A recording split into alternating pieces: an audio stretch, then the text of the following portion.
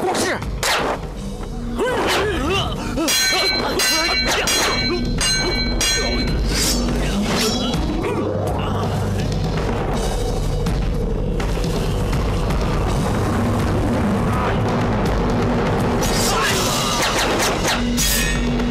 好，去剑士。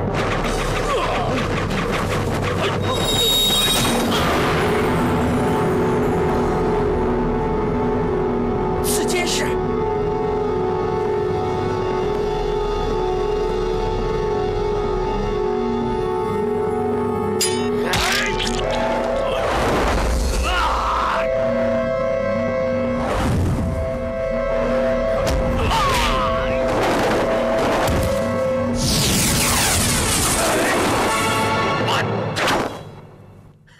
梅大侠，我血道门弟子遍及天下，你就是一天杀上10个，恐怕你终生也杀不完。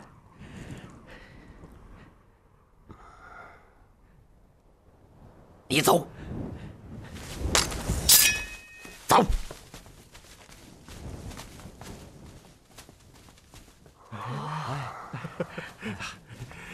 师傅。 师傅，师傅，师傅，师傅，师傅，师傅，师傅，师傅。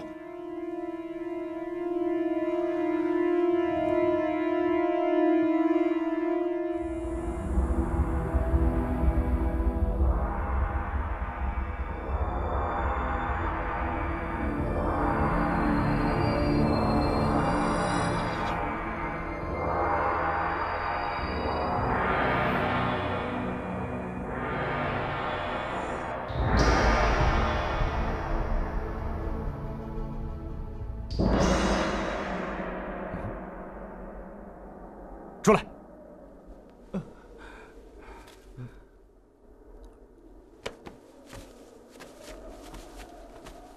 大师哥，不在山上陪师傅，跑这儿干什么来了？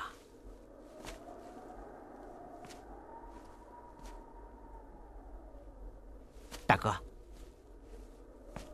这次师傅比武，内力已经耗尽了，咱们哥几个。 是不是拿个主意？我想，这儿该添座新坟了。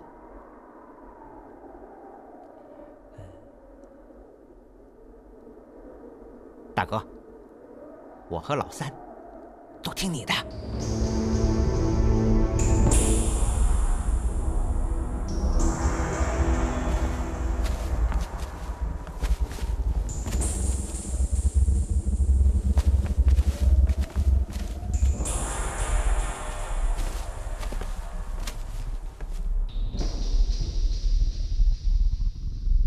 师傅，弟子有一事不明。弟子3人跟随师傅10年，可谓是尽心尽力。师傅为什么不将这绝世武功连城剑法传授给我们？师傅不传授剑诀，只告诉我们剑法的名称，难道师傅要使这绝世武功从此失传不成？连城诀只传可传之人。啊？ 难道我们弟子3人无一人可传？为什么？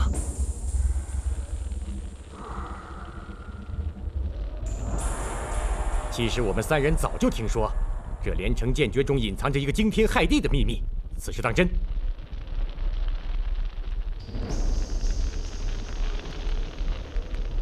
此事不假。我们所学剑法与连城诀相合，既可练成连城剑法。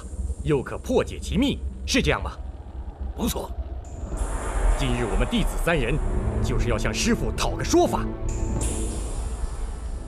知徒莫如是，为师何尝不想将这连城诀传给你们？可以你等的天赋，心性，若知晓了此中底细。 必将大祸临头而无力自保啊，故而不能相传。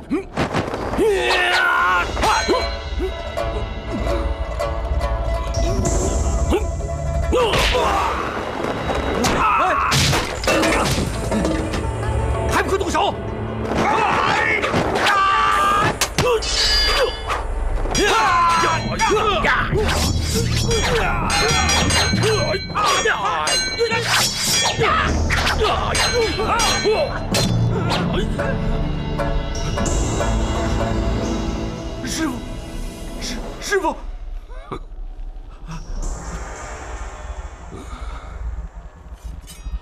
我早就料到会有今天。既然师徒情分已决，我们就此分道扬镳吧。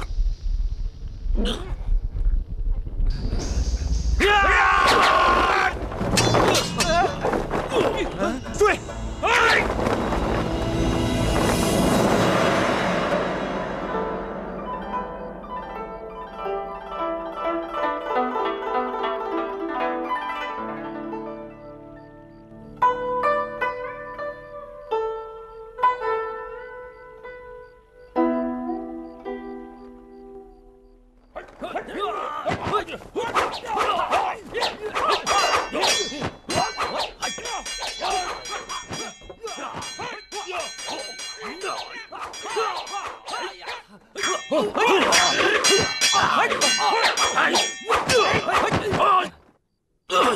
你内力已尽，是逃不掉的。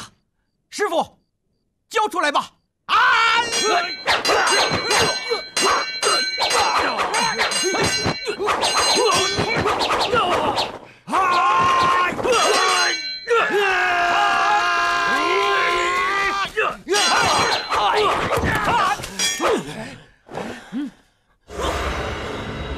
师傅，你不必苦苦支撑。你把连城诀交出来，我们还是你的弟子。畜生！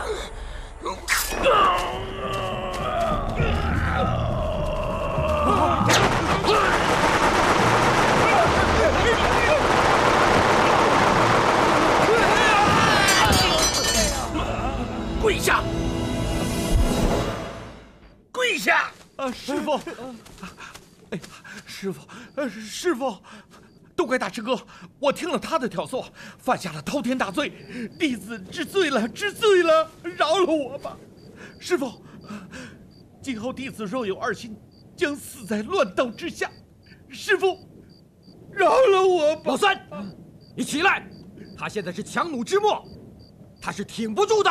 住嘴！你不要胡言乱语。20多年来，师傅手把手的教我成人。待弟子亲同父子，既然师父不宽恕弟子，那我就死在你的面前了。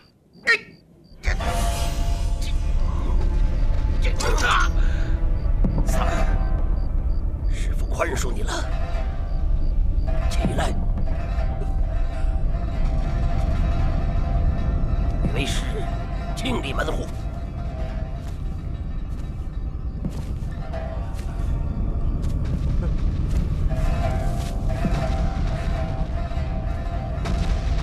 你们不仁，我也就不义了。走！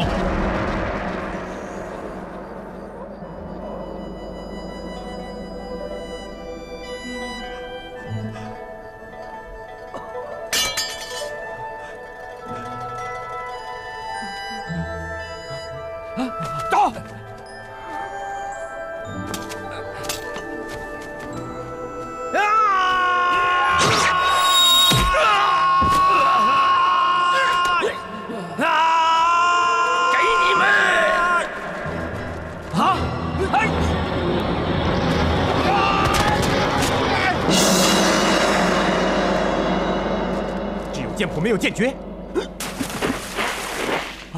追，走！这儿，看没看见有人跳水？没看见。老三，看看那边有没有。嘿，走，去那儿。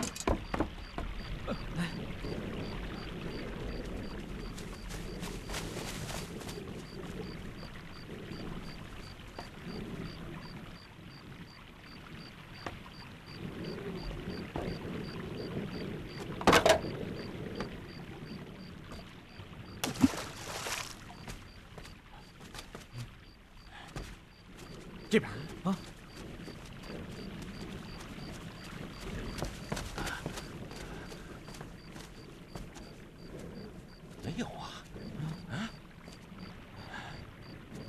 大哥，要我说就别找了。刚才三弟那一剑已经刺中要害了，都半个时辰了，他必死无疑呀。可剑诀还在他手上啊。师兄，平时我们没见师傅看另外一本书啊。也许这剑诀就藏在剑谱之中。走。公子，别捞了，尸体早就顺流而下了。这几个徒弟也太绝情了。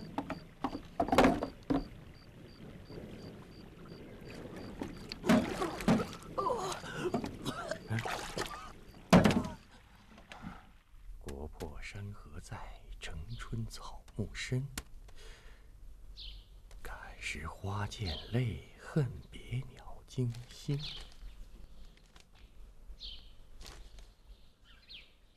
白日依山尽，白日依山尽。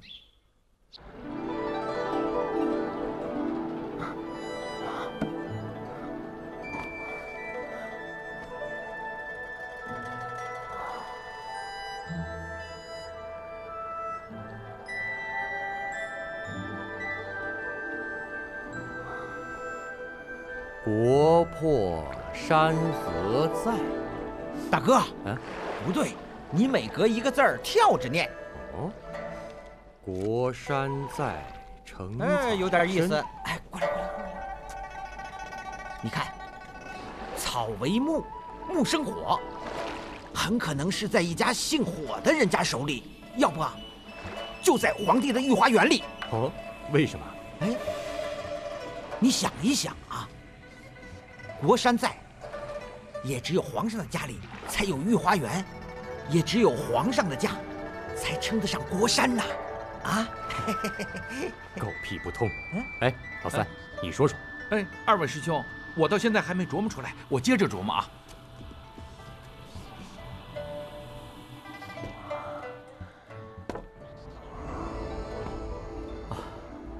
老先生，您醒过来了。多谢壮士相救之恩，敢问恩公尊姓大名？不敢。在下姓丁名典。老前辈贵姓啊？老朽有个小小的绰号，叫铁骨木偶。梅念生，梅大侠。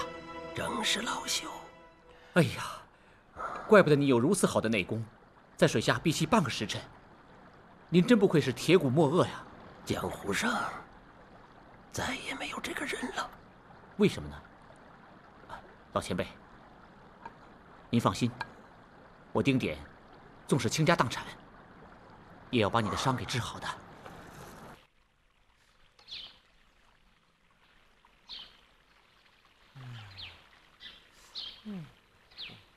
哎呀，大哥，我这正着念、倒着念、斜着念，首尾相连都不通啊！哎，我饿了，你们在这研究，我到镇上弄点吃的啊！哎，站住！站住！干什么？你干什么去？哎，我不是说弄点吃的吗？把你手中的书留下。对。哎，大哥，你是不相信我是吧？对。你若一去不复返，我们的连城秘诀就更难破解了。哎，二哥，这样，你把书留下，等你把吃的弄回来，我们再把书还给你，对吧？对。哦，我把书给你们留下是吧？对。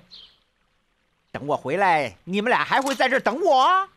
哼，不吃就不吃。那就不吃了。哼。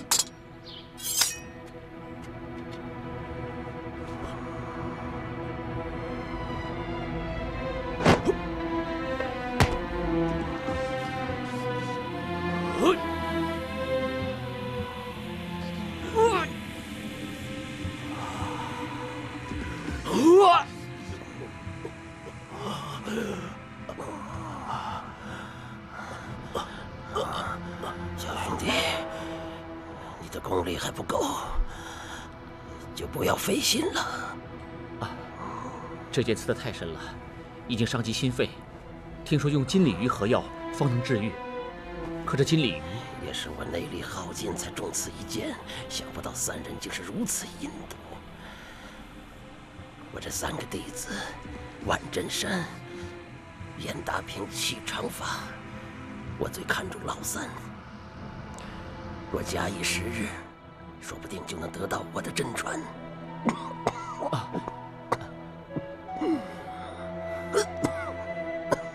前辈，伤心的事就不要再提了，还是安心养伤吧。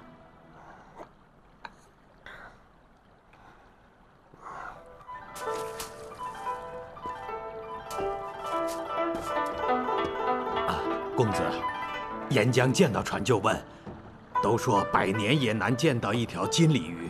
老人家，苍天不负有心人，在沿江详细打问吧。那菊花会可就要误了。啊，再说吧。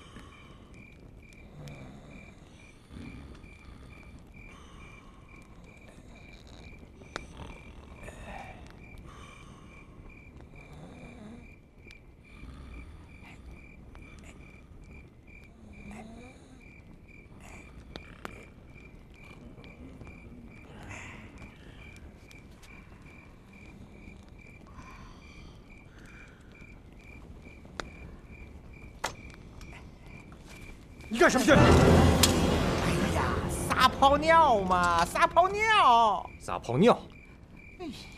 走，一块儿去。哎，走哎呦，撒泡尿还一块儿去啊，真是。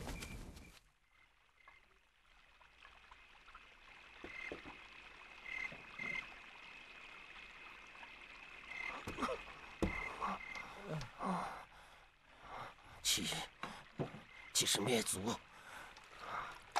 欺师灭族，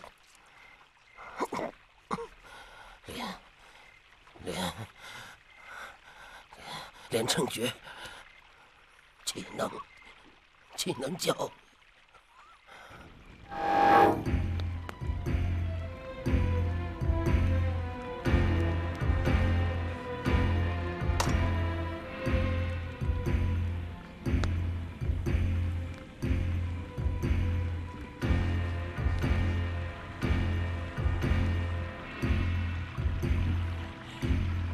哎呀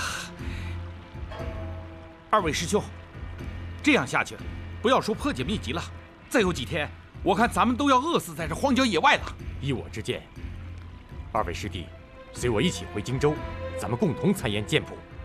好，这个主意好。行了吧？这里到荆州可有500多里呢，到时候别说是饿死，就是困，也都困死了。老二，你想干什么？啊？你又困又饿，要你走你又不走。我说让你跟我去荆州，去荆州，我能不知道那是你的地盘？哎，听我说，我有个好主意。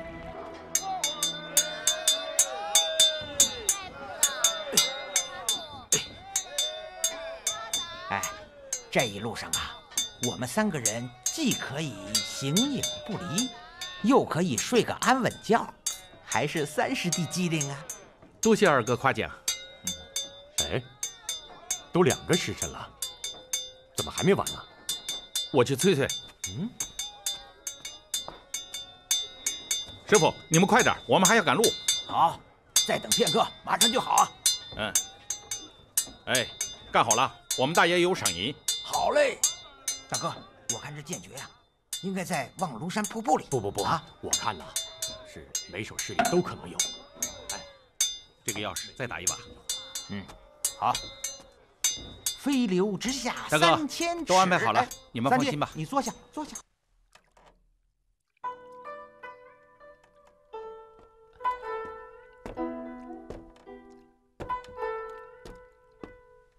公子，你已经2天没休息了，我守一会儿，你去歇会儿。老人家，你先歇着吧。前辈的病说发作就发作，我扛得住，你去吧。哎，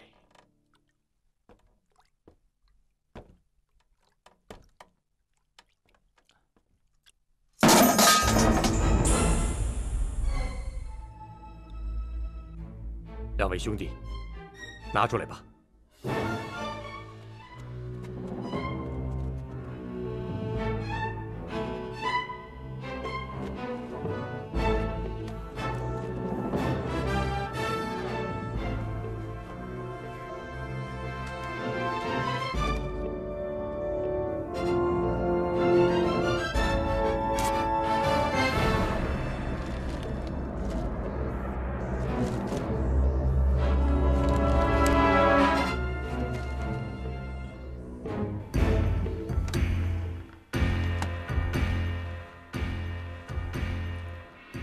我们起个誓吧。好，好。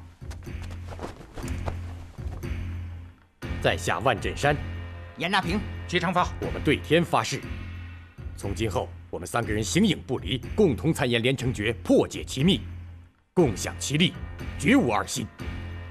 若违此事，将成刀下之鬼。和大哥一样，和大哥一样。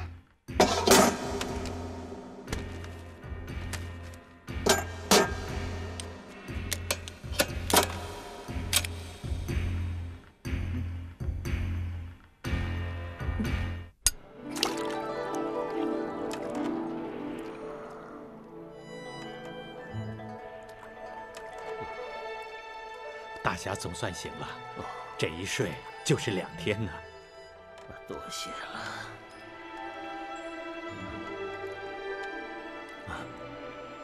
丁壮士呢？啊，公子也已经2宿没睡了。船一靠码头，他就上岸买金鲤鱼去了。哦，真难为他了。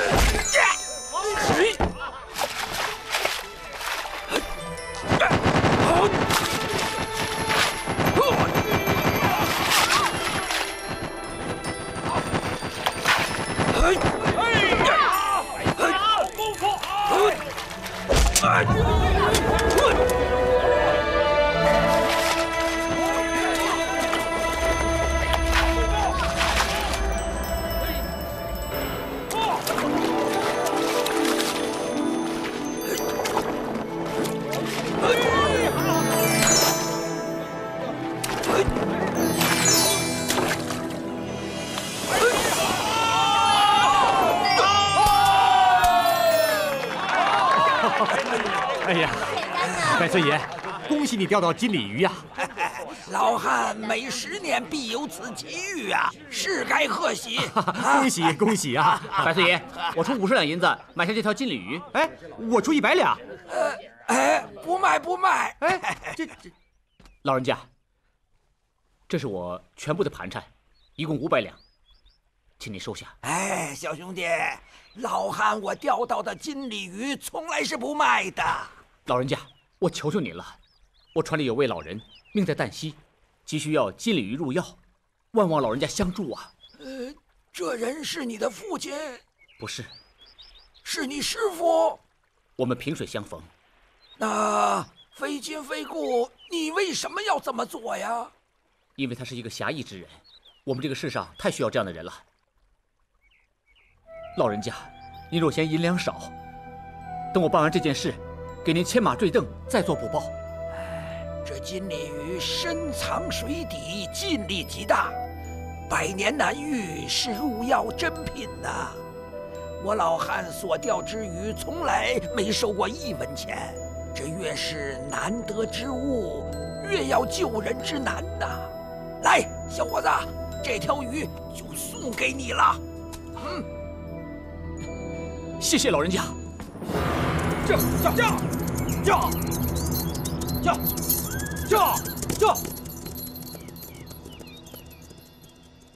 有你这番苦心，我也就知足了。鱼呀，留给该用的人用吧。再说，老朽大限将至，尽力越无济于事的。我临终之前能遇到你这位小兄弟，已经非常知足了。前辈，前辈，江湖上不能没有你这样的人。我这就熬鱼汤去。小兄弟，我的时间不多了，你不要走。我有件要紧的事要托你办，有要紧的话要对你说。看他，手软啊！这是干什么呀？不知道啊。真怪啊！走，进去，走。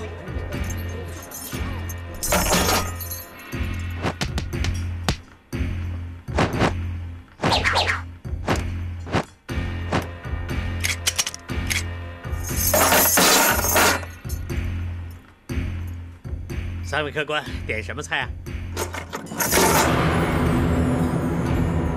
这个店我包了，把所有人都给我轰走。是。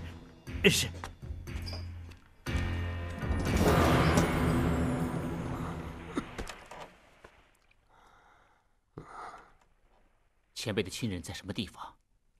我纵有万难也要替您送到，绝不会有误。我在世上的亲人就这么3个徒儿，他们下毒手夺走了剑谱，而剑谱只有与这本神招经相合，才能练成真正的连城剑法。这本神招经又可以单独演练，是修习上乘内功的秘籍。江湖上只知道连城剑法，却不知道剑谱易学，而神招经才是连城剑法的根基。今天我就把它送给你，小兄弟，你一定要收下。前辈，武林纷争不息，或为秘籍，或为财富。晚辈以为这些东西是万恶之源，神照经我不能收啊。功夫和金钱并无善恶，人们的纷争全因一个贪字。利欲熏心之人得到秘籍，确实贻害无穷啊。如小兄弟这般宅心仁厚之士得到秘籍的话，即使不能根除人心的贪欲，也可以造福苍生啊。小兄弟，你一定要答应我，否则我死不瞑目啊。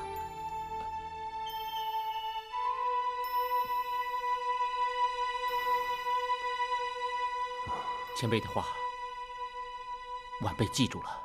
好，现在我就告诉你一个惊天动地的大秘密：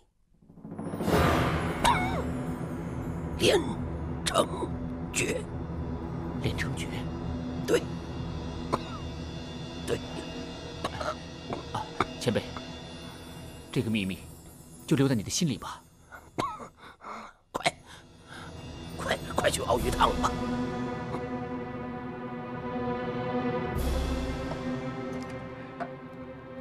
老二、老三，上路吧。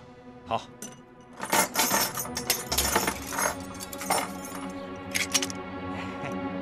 大哥，我看这烽火连3月可以改成什么？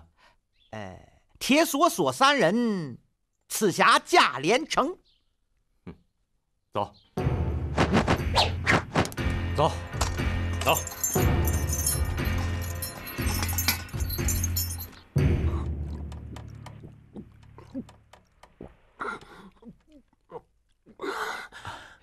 前辈，您喝了金鲤鱼汤，病情会好转的。你早点歇息吧。不，快让船家靠岸！啊，让船家靠岸！好。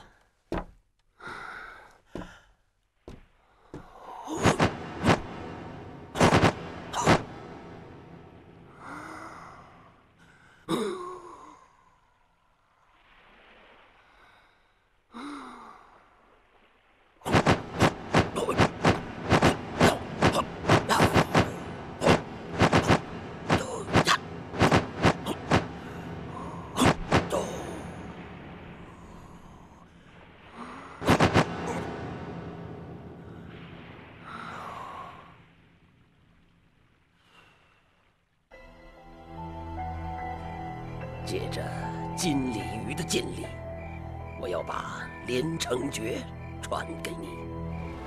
连城诀共36招，都隐含在36首诗中，你可要用心记。是。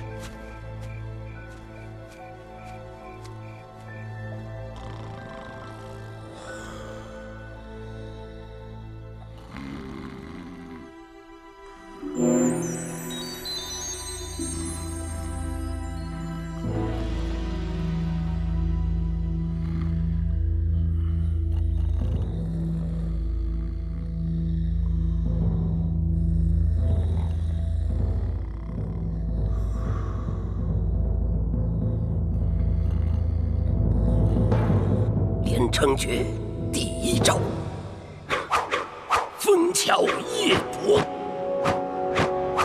月落乌啼霜满天，江枫渔火对愁眠。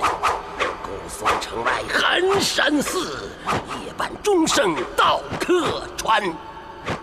第2招：重景昭陵。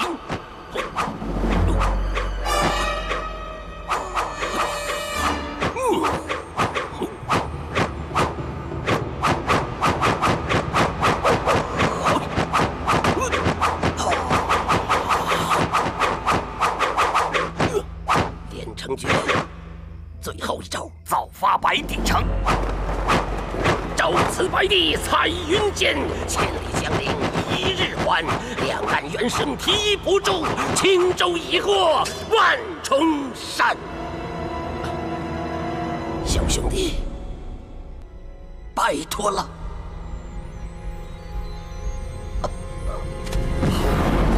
梅大侠。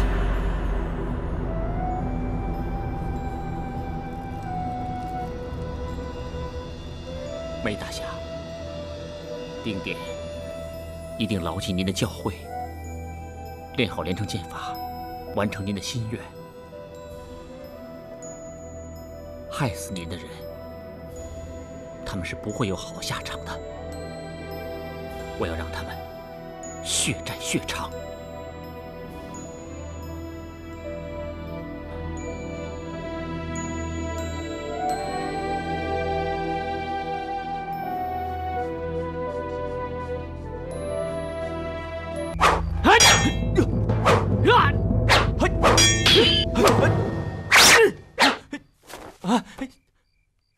你干嘛撕破我衣服？赔给我！就这样的还跟咱们较量？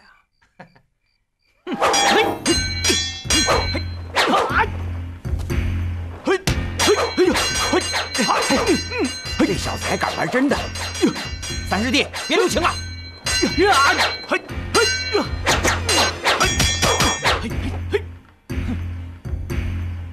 我不能刺伤你！呀！我又不是跟你真打，你这是干什么？干什么？我再刺你几个透明窟窿！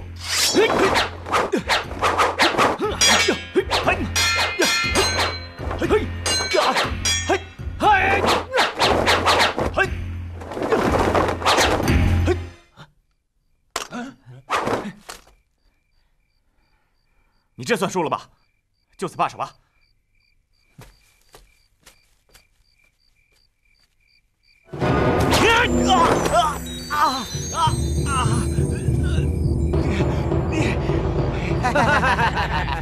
看来这三师叔的弟子只能汪汪汪的学狗叫啊！趟是不能走，见人汪汪吼，跟着三师叔永远像条狗。对！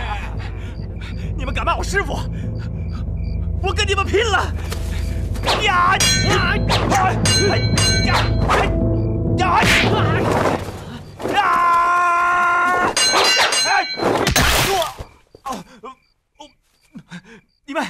你们两个打一个，不要脸！哎，你说什么呢？谁不要脸了？你再说一遍。说你们的。再说一遍。再说一遍。你说啊？怎么欺负你了？啊！我告诉你们，就算你们8个一块上，我也不会给我师傅丢脸的。呀！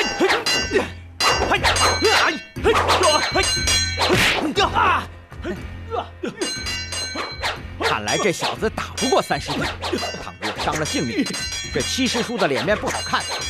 帮帮他。不错，别让师兄剑下伤人。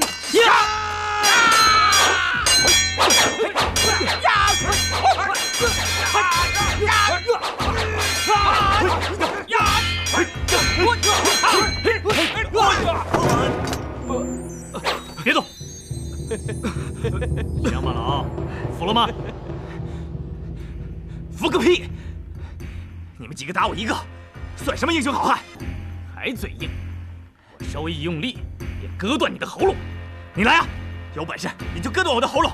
哎，不割断，你就不算是英雄好汉，是乌龟王八蛋！哎，上！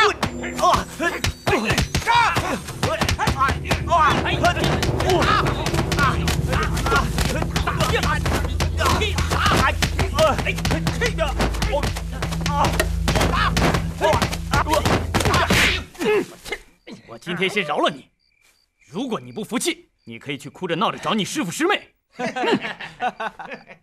就说我们人多欺负人少，打了你呀！啊，料你这脓包货定会哭哭啼啼去告状。呸！告什么状？大丈夫报仇，只要一个人就行。给你脸上留个记号，好叫你师傅开口去问。呸！哎呦，大丈夫变狗熊了！哎，哭了！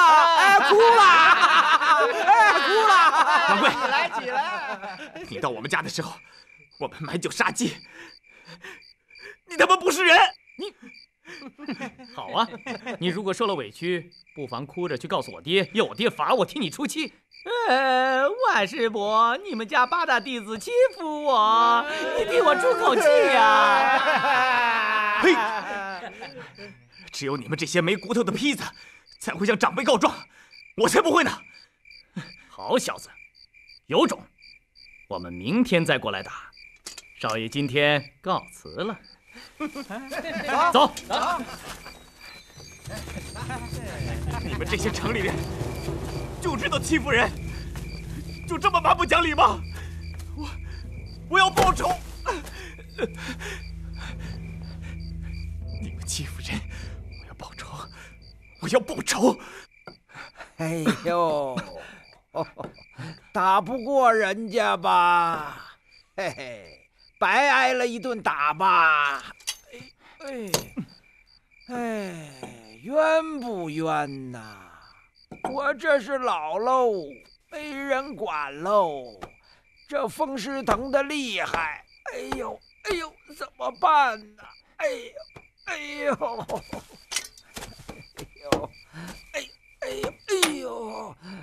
老人家，我身上就这些钱了，你随便买几个馒头吧。谢谢小伙子，谢谢了。不用谢。你光给钱没有用，我现在这个背呀疼得厉害，我没儿没女的，求求你给我捶捶背吧！哎呦，疼死我了，疼死我了！哎呦，小伙子，要捶就给人好好的捶，跟挠痒痒似的。来，坐下，求求你坐下，好好的捶啊！哎呦，疼啊！你听懂没有？使劲儿捶呀，使点劲儿啊！哎呦，老人家，我怕我这一拳打下去，打断你的骨头。哎呦，你要是把我的骨头打断了，你也不会挨人家的揍啦。你，小伙子，使劲儿捶，使点劲儿捶呀！哎呦，小伙子，你怎么没有劲儿啊？怪不得你挨别人的打呢。像你这种人，活着还有什么劲儿啊？啊，你。 捶，把你吃奶的劲儿全都用上啊！那我可捶了啊！哎，捶呀！哎呀，舒服，真舒服啊！使劲捶，哎，舒服，打呀！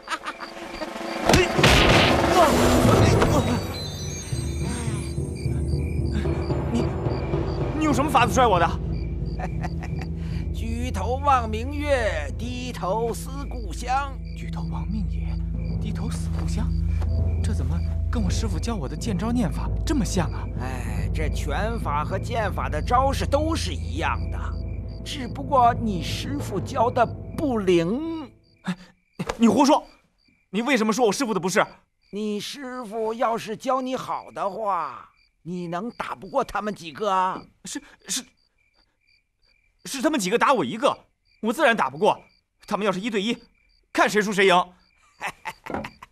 哎，我教你2招功夫，让你一个人打赢他们8个人，你学不学？你，你小子不信是不是？要不你过来，再给我一拳，我保证震死你。好，我学。老人家，你教给我吧。别慌，我要是教给你，你敢不敢去跟人家打？ 我当然敢了，就算让那些臭小子再揍我一顿也没什么。好小子，跟我来。七姑娘，来，再帮我看看这几个花样怎么样？婶婶，其实你剪得挺好的。如果换了我呢，我就不会这样剪了。我每次啊都在喜字的两边加上2个蝴蝶。这样吧，我剪给你看。好，来。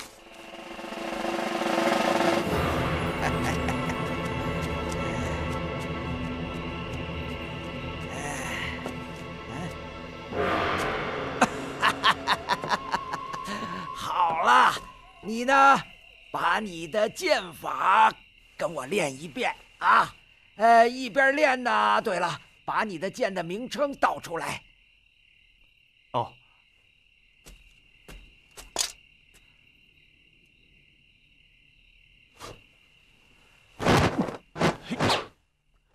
歌翁喊上来，有意思，疼不敢不。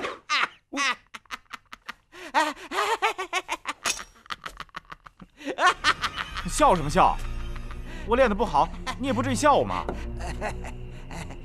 齐成发呀，齐成发，你这股狠劲儿可真了不得呀！小子，把剑给我，啊！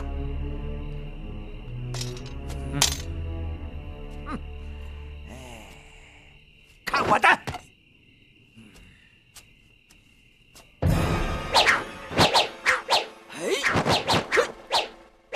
红海上来，十横不敢攻。嘿，嘿，嘿。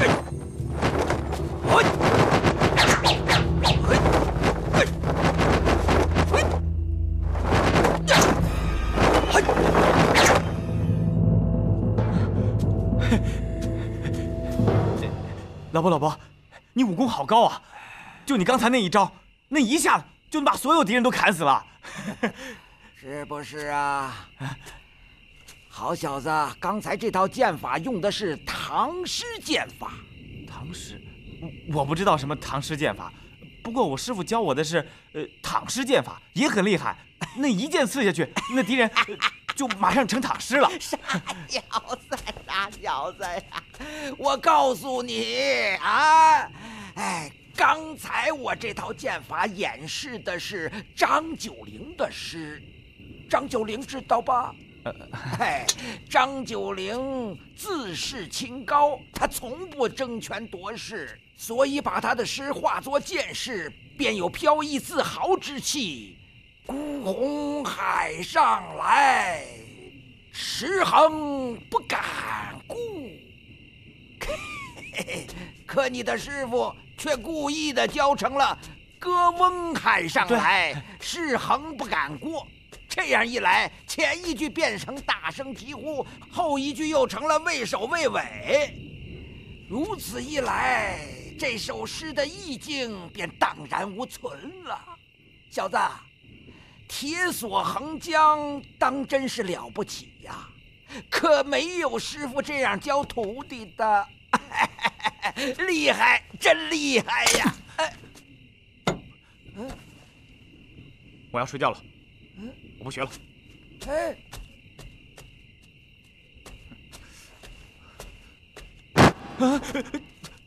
怎么，嫌我说的不对，不想跟我学了？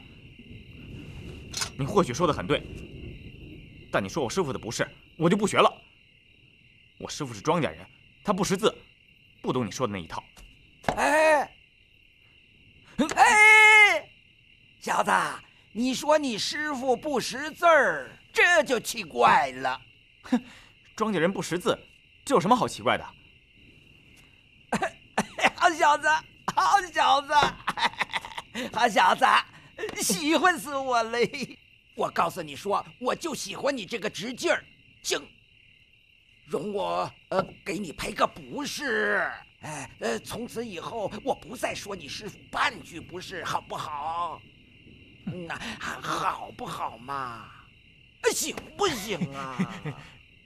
好吧，只要你以后不说我师傅的不是，我现在就可以给你磕头。好，我喜欢，我喜欢。来，磕！老伯，你武功实在是太厉害了，我给您磕头了。好，多磕两个，多磕两个。忽听问惊风，连山若不逃。这招应该是俯听闻惊风，连山若不逃。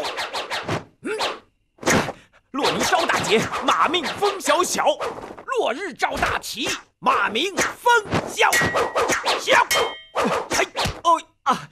两个黄鹂鸣退了。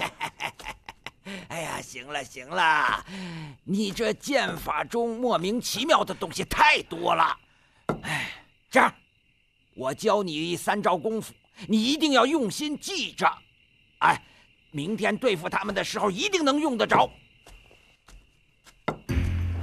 白日依山尽，黄河入海流。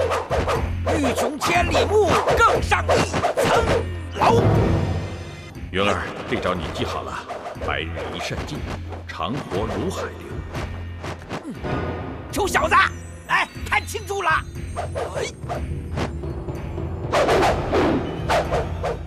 鱼群千里毛，更上一层楼。哎呦！你干嘛打我？打你！老子教你剑招，你胡思乱想，还不该打？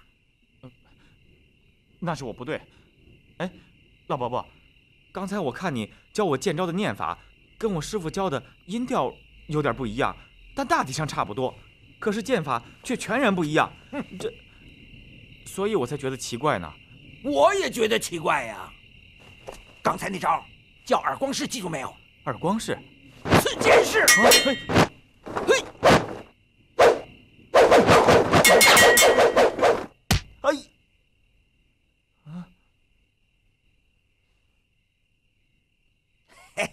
去剑式。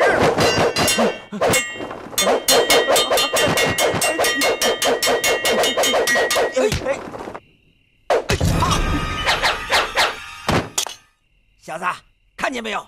这招叫去剑式。太好了。小子，本来这3招各有一个典雅的唐诗名称，那叫什么呀？叫……哎呀，你西瓜大的字儿不认识一旦我跟你说了你也不懂，所以就给你改了3个一听便懂的名称，好好练去。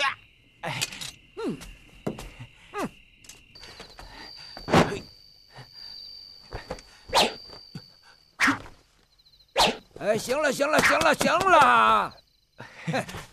老伯，你小子虽然不是很聪明，但是毅力还是有的啊！可以了，可以了，可以了。小子，你要记住啊，今天这事儿不能告诉任何人啊！哦，哎，老伯伯，就连我师傅和师妹都不能告诉吗？哎呀，你猪脑子呀！听清楚了，任何人嘛。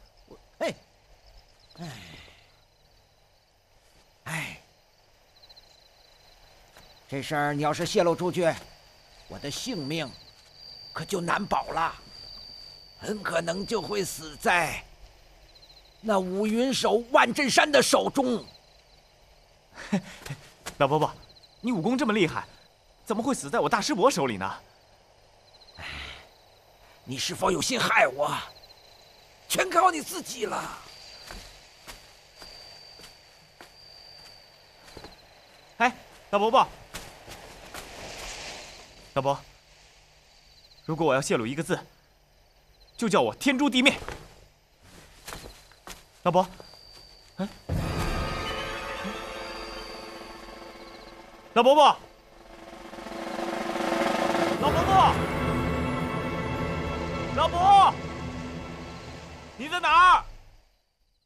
爹爹，啊，爹爹，阿芳啊，师哥，师哥，哎，师哥，你昨天晚上去哪儿了？啊，我昨天晚上练剑去了。瞎说！昨天晚上我，哎，你的脸怎么了？你怎么会成这样啊？云儿，怎么伤成这样？是不是又跟人打架了？啊？爹爹，还不是前天给那个什么大道吕通打的。哦，爹，时候不早了，你不是说约了万师伯吗？好，快走吧。我去了啊。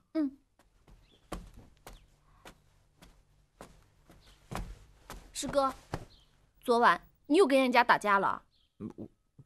你不用瞒我了，那天你跟吕通相斗，他一拳一脚的打在你身上什么地方，我全都看得清清楚楚。他可没打肿你的眼睛。那天晚上你走了以后，他们怎么了？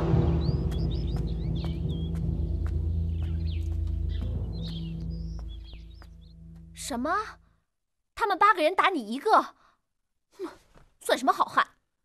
哎呀，不是8个打1个，他们3、4个、3、4个的上，那还不是一样啊？走，咱们找爹爹去，跟万振山评评这里。师妹，我看还是算了吧。我打架打输了，这样去找师伯师傅，那会让人家更看不起。把衣服穿上吧。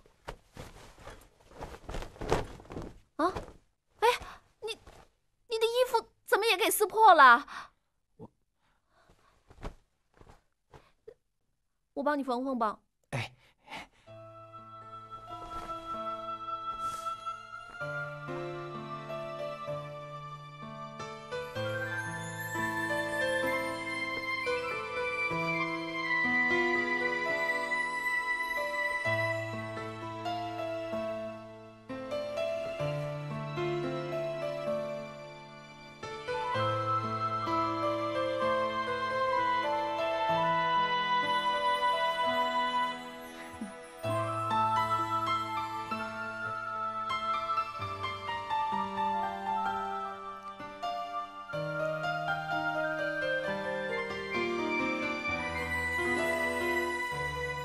师妹，空心菜，别说话啊，别让人冤枉你是贼。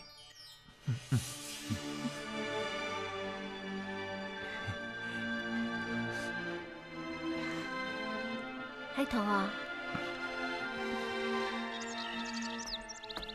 爹，您又在看鸟了？是啊，我喜欢看鸟在笼中跳着、叫着，我心里就很舒服。晚归啊，你喜欢鸟吗？喜欢。可我喜欢的是最好的鸟关在我的笼中。我不知道你有没有这种感觉？有一点。犯规啊！一只自由的鸟，你是控制不了它的。当它被关在笼子里，你就可以随心所欲了。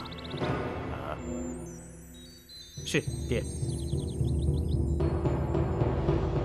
哎，爹，三师叔来了。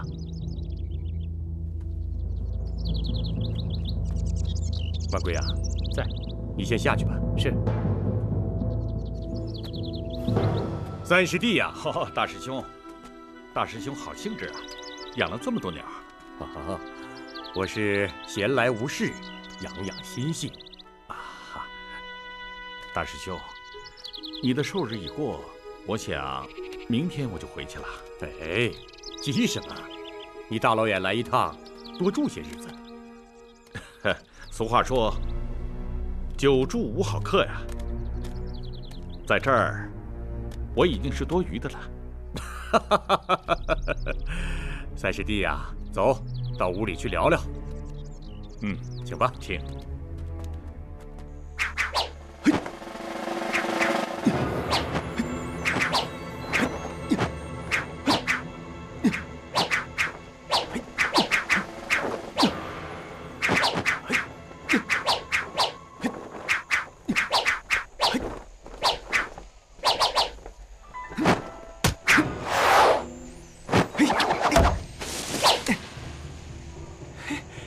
这招还真灵啊！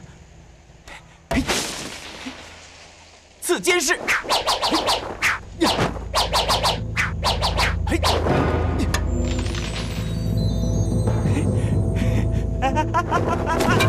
哎呀！既然三师弟明天执意要走啊，师兄略备薄酒，也算为你送个行吧。哦，三师叔明天要走？是。你三师叔明天要带一家人回老家，来，咱们共同干了这杯酒。好，干。弟侄儿，请。来，请。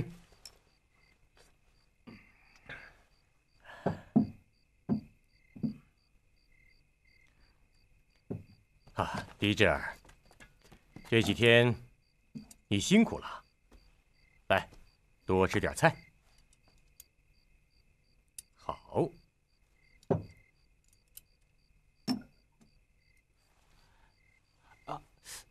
看来狄侄儿被吕通打的伤很重啊。哎，桂儿，去把咱们自家的金疮药拿来。是。我师哥不是吕通伤的，是被你8个高徒联手打的。就是这样的，师妹。是真的吗？师傅，那天我们在一起喝酒，狄师弟说你胆小怕事，多亏他出手才赶走吕通的，才没让您老人家出丑。我们听了实在气不过，然后这才开始。是这样的，是这样的。原本是狄侄儿替我万家挽回了面子啊。万师兄听了他的话，实在气不过。这才约了他比剑，好像是万师兄占了先。你别胡说！你们8个打我1个。三师弟啊，你教的徒弟这么厉害，难道非得我8个徒弟才能打得过他1个吗？我就是这样。云儿，师傅。就是他们8个打我1个，你桂儿，是这样吗？狄师弟是客人，我不好说。狄师弟胡说！师傅，我们一直遵从您老人家的教诲，怎么可能几个人打1个呢？就是啊，本来是万师兄约他比剑，后来大师兄说他当大师兄的不能不出面，结果3招过后。大师兄忽然使出一招长安一片月，狄师弟呢在月影之下分不清方向，大师兄又使出一招无为在歧路，儿女共沾巾，结果狄师弟连吃了大师兄3剑，只好躺在地上无为哭泣了。果然如此啊！莹儿，我千叮万嘱叫你不要和众师兄伤了和气，你怎么又去打架呢？师傅，我没有。你三师弟啊，你看，爹爹，你让师哥说清楚嘛！人家能说得清楚，他能说得清楚吗？我能说清楚。你，师哥，师傅，他们说能打过我，你让他们这些王八蛋来打打看。你回来！我不，你马上给我回来！我就不。你给我回来！爹，你们8个有本事出来跟我打呀！谁不出来，谁就是乌龟王八蛋！来啊！哦，既然如此，你们就陪这位嫡师弟练练剑法也好。是。三师弟啊，请吧。来吧！呀！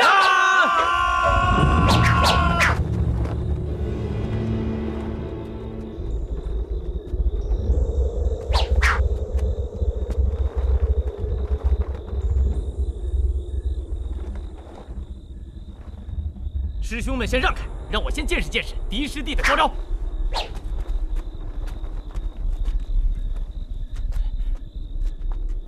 万国养宗周，衣冠拜冕旒，饭脚让臭重，衣冠拜马头。这是何意啊？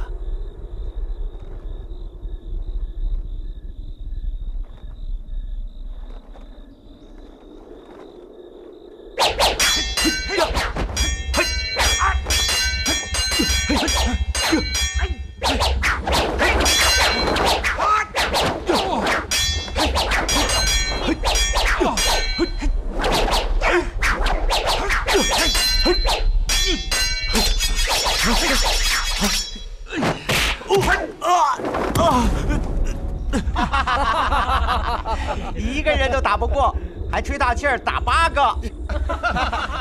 哎，起来呀，上啊！啊，快起来呀，打呀！啊！你怎么不起来呀？二皇式，刺剑式，刺剑式，嘿。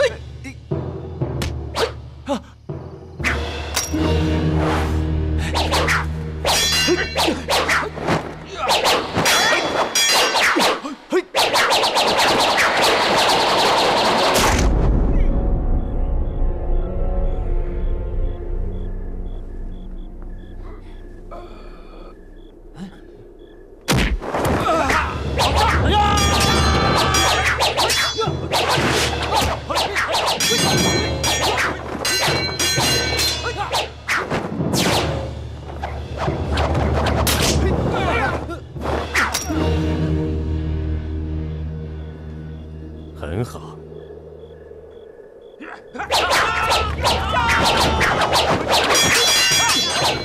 爹爹，他们8个打师哥1人，快去救他呀！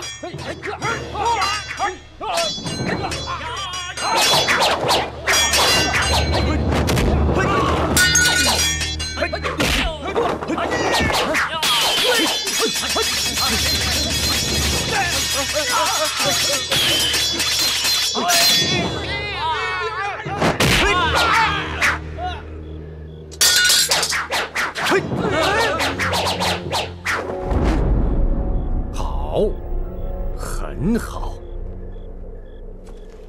七师弟啊，我恭喜你练成了连城剑法，恭喜呀，恭喜！晚归，你们过来。你刚才练的这几招，不是连城剑法，又是什么呢？什么连城剑法？龟儿，在。这是你三师叔教给你嫡师弟的连城剑法，你们怎么能对付得了呢？鸡师弟呀，你装的倒挺像的啊！你真不愧是大智若愚，铁索横江啊！大师兄。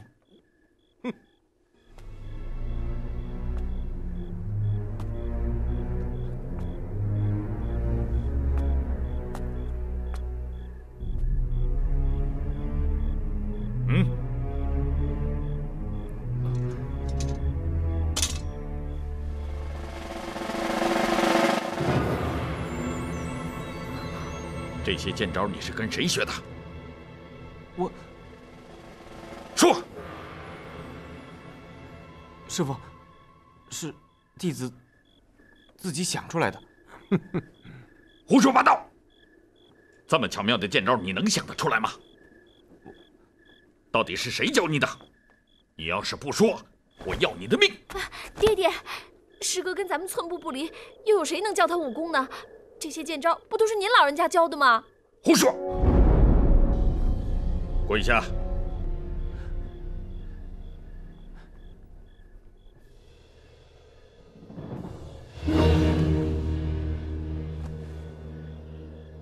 你要是再不说，就永远跪在这儿。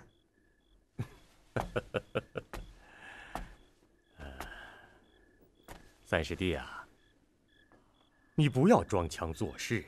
刚才你女儿已经说得很清楚了，铁索横江的高明手段，也不能用在你师兄身上啊。老哥哥，敬你3杯酒，请吧。哼！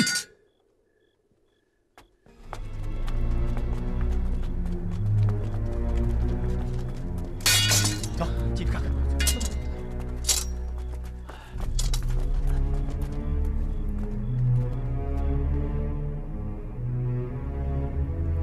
三师弟啊，做哥哥的先干为敬。哦。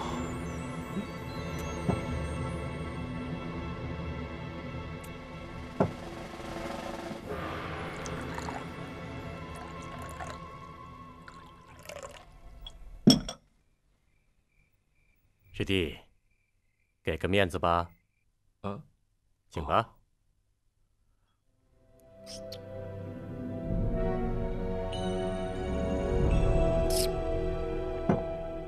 好，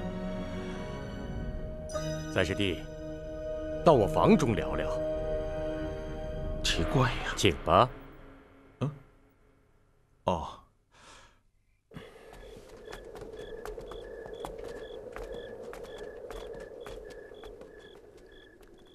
连城剑法，怎么从来没听师傅说起过？难道还有比唐诗剑法更厉害的？三师叔和爹会不会吵起来？咱们去看看。好，走走。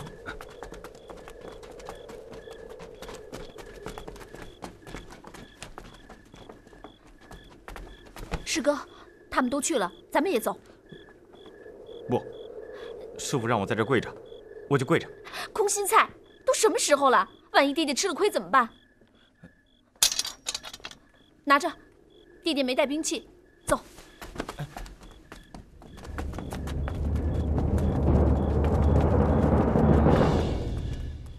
三师弟，10几年的秘密，今天是终于真相大白了。小弟不明白，什么叫真相大白了？哼，这还用我说吗？ 师傅是怎么死的？难道你忘了吗？我没忘。可是你要的东西，它不在我身上。事隔多时，也许你记不清了。不着急，你好好的想一想。我用不着想，当时你也在场。我当时是在场，可后来呢？连二师弟严达平都说连城剑诀就在你身上。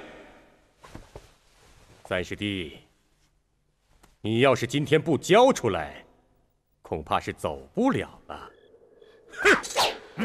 你一口咬定师傅的连城诀在我身上，证据呢？证据就在你徒弟身上。他刚才用的那套剑法轻灵巧妙，跟师傅的一模一样。难道不是你教的吗？我徒弟他生性聪明，是他自己悟出来的，连我都不会，哪来的什么连城剑法？你叫万龟来请我，说你自己练成了连城剑法，这话是你说的吧？对，大师兄，这话我听你怎么不说话呀？这话是我说过，我不这么说，你能来吗？哈哈，果然是个骗局，大师兄。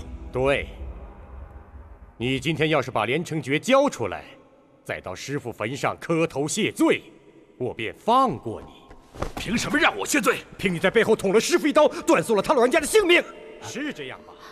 哼，放屁！大师兄，你把话说明白点，师傅他老人家是我一个人杀的吗？哼，你偷走了剑谱，偷偷的练成了连城剑法，你还想抵赖吗？哼，什么连城连鬼的，那本书明明是你偷的。好，好，你说是我偷的，那你告诉我，我怎么偷的，在哪儿？你哪天？三师弟呀，我劝你还是赶快把剑谱给我交出来。我为什么要交给你啊？因为我是大师兄。好，我交给你。果真是三师叔，真不要脸！师傅，爹爹，师傅，师傅，师傅，爹，师傅，师傅，爹，爹，这不可能！我师傅他不会的，我师傅他不会的。对，不会是我弟弟做的，不会的。